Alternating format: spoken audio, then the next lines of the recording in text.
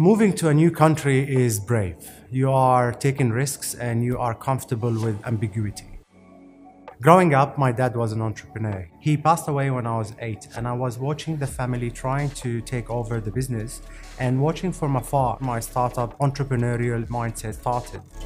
It was a great motivation for me to start myself from scratch in a new country. When I was 19, I moved to Australia. I started as an international education agent. While I was in this field, my brother Moore was starting to take more freelance jobs. We realized that I could help with making some sales and business planning. This is when more work started. After a few months of good traction and a great vision, we decided to work in MoWorks full-time, take the risk and invest our own money in it. We are on a mission to unlock the gap between international entrepreneurs and local entrepreneurs in order to advance the startup ecosystem and innovation in Australia. We believe that diversity is an essential element of any successful business. Having a diverse team, you have diverse of thoughts, diverse of perspective, which will be reflected into the product and service that you are bringing to the market. Hatchquarter started in 2015 out of MoWorks. We pride ourselves to be the early adopters and leaders to help migrants and refugees unlock their talent in the startup ecosystem.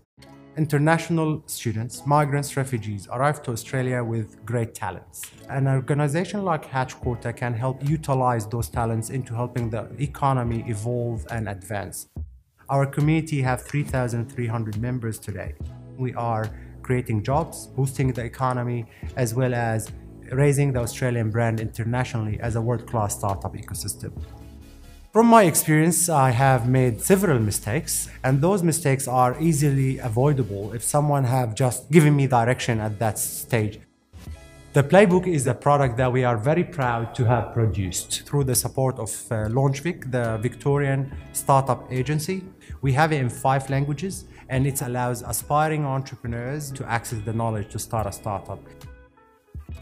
If you fail to plan, you are planning to fail. However, a business plan is a dynamic document, and with real data, real traction, you can update and improve moving forward. The most rewarding part in my job is seeing how our work is transforming the life of the entrepreneurs we work with, and how the startups we are helping are solving world's problems. So that's very important to us. The other part is changing the narrative and the perception about migrants and refugees in society. Instead of looking at them as a burden into the economy, people who are coming here to take from the country, we want to show and prove day by day with our work that we are here to contribute, to advance Australia, and to become great around the world.